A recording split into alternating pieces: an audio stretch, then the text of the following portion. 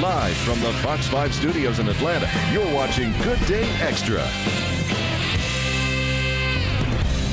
Well, good morning and welcome to Good Day Extra. I'm Jeff Hill. And I'm Suchita Vadlamani, and for Karen Graham. We've got a fantastic show today. So let's kick things off with a man who knows his way around the kitchen. Yes, he does. His knack for culinary perfection earned him national fame on Top Chef. There he is. Atlanta's own head chef, Kevin Gillespie, is giving us a taste of one dinner you will never forget. And we mentioned earlier, his beard had its own fan page on Facebook. That's pretty hard to do. But he does, as you see, he doesn't have the beard anymore. Yeah, He's doing, what is it called? We're having mustache mayhem at Woodfire Grill, mustache growing contest. Oh, Good nice. old-fashioned manly mustache growing contest.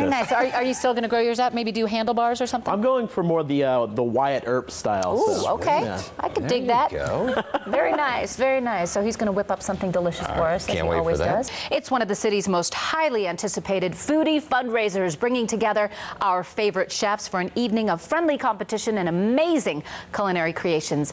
Kevin Gillespie is representing his restaurant, Woodfire Grill, tonight at the Liver Foundation's Flavor of Atlanta dinner. And Kevin, what a great, how great it is to see you again. Thank you. Good to see you. And what a great event, I might add. This year's theme is the Big Top. Yeah, it's a Circus of Flavor. Circus of Flavor. Every year, you guys do something different. Right. And every year, the chefs really bring their A game. Yeah, it's this is a really fun event for us. It's a great thing to do. This is our 12th year doing it, so it's going to be a lot of fun. As you can see, our Circus of Flavor theme here. I'm the strong man, obviously, and so yeah, we're going to try and just kick it up this evening and have a lot of fun. Yeah, and it's all to benefit the Liver Foundation, Absolutely. which is a great organization. It's doing such amazing work over the past years, and this really is one of the biggest events to raise money. Yeah, it is. And awareness. Yeah, all the proceeds go to the Liver Foundation. It's basically 25 little dinner parties going on at the same time. We're each cooking for 10 guests, and so it's really intimate. It's like coming to my restaurant, except I'm sort of bringing it to you. Exactly. So each chef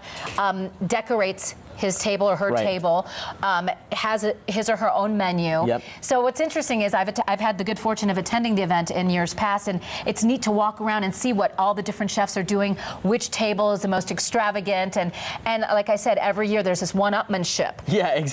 Because you see what other chefs do, and you're like, oh, wait a minute, this year I'm going to bring it. Right. Yeah, so what are you preparing? What's on the menu for your table this evening? So this is one of my first courses here, and I'm going to have you kind of put this together for me. What we're doing is a spice poached shrimp, which I have right here, with compressed vegetables. So I brought these so you could kind of see them. Compressing is not really cooking so much as altering the texture of something. And so what I have here is actually rhubarb. This is raw rhubarb that's been put in a vacuum chamber and had all the oxygen taken out, and so it crushes it and intensifies the flavor. And that's how we get these really bright colors and really intense flavors here. So it's raw vegetables, holds all the same nutrient value, but it just intensifies the flavors tremendously. But it looks so juicy still. It's like it has all this liquid in there. Exactly. That's its own natural liquid that preserves it. So it picks up that really intense flavor. So wonderful. I brought you these fancy plating tongs just so you can act like a professional chef here. Nice, so nice. we're going to take some of each of these little vegetables and kind of stack them in the middle here. Be really tight or I'm going to yell at you about the plate looking sloppy. So okay, is this there we go. There we go. Yep.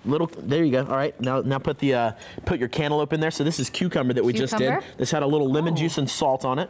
This has a real summery feel, this dish, doesn't it? Exactly. I'm trying to do something a little lighter for my first dish. Do you kind of want to like put them next to each other? Yeah, put them next to each other because they're going to hold the shrimp. We're going to set the shrimp on top of them. So this is cantaloupe with just a little sugar and some mint on it. As you can see, it takes on this really intense orange color. Yeah. And then raw rhubarb with Espelette pepper. Espelette is like a spicy kind of French pepper. It's red? Really nice, yeah. And it takes on this red hue after it's been compressed. Wow, that sounds like it has a neat flavor. Yeah, it's really good. And it has, you know, the rhubarb has sort of a pickly quality to it on its own. It has a nice acidity. So you have sour and sweet and savory all mixed together here at the same time. Okay. And then you have your little spice poached shrimp. They have a little bit of sweet herbs, some tarragon and chives on them. So maybe set 3 or 4 of those on top. You know, you tell me, how many of them do you want to eat? I want to eat all of them. Okay, well then we can put all of them on top there. Just keep loading it up. Loading it up. All right. So right on top of there, and then I have a couple other components. We have a broth here that we made with cucumbers and melon and shrimp, the shells from the shrimp. Okay. It's going to kind of provide us just a little bit of liquid here that this will all sit in. And then Isn't that beautiful? A little bit of olive oil here, just for that extra flavor. How did I do with the tightness? I think it looks pretty good. Yeah? It looks pretty good. Would this leave your kitchen looking like this? Oh, of course not. No way. No way.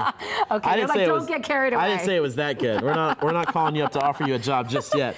And a little bit of micro shiso that has kind of a basil-y mint flavor to it. So this is just a cold, nice dish. This will be an intro for us, and then we'll do some bigger, heavier, bolder foods behind that. I was going to bring the pig's head, but I knew you probably didn't want to eat that. Thank you. I appreciate it. You're welcome. You're welcome. Absolutely. Kevin, it was so much fun catching up with you. Thank you so much. Have a blast tonight. Oh, it's going to be fun. This is the best one. I think all the chefs enjoyed doing this more than any of the other events, and I'm saying that because we have such a great time. Yeah, there's such a feeling of camaraderie there. Exactly. At the Big Top. Okay, it's a... What is it? The Circus of Flavors? Circus of Flavors. CircusOfFlavor.com. We still have tickets available. Yeah. Please go online and check it out. You will not regret it. This is one of the best events in town. Thanks again, Kevin. It'll be a circus tonight at the 12th Annual Flavors of Atlanta. It's at the Foundry at Puritan Mill and starts at 6 and benefits the American Liver Foundation. For more information, log on to myfoxatlanta.com and we will have a link for you.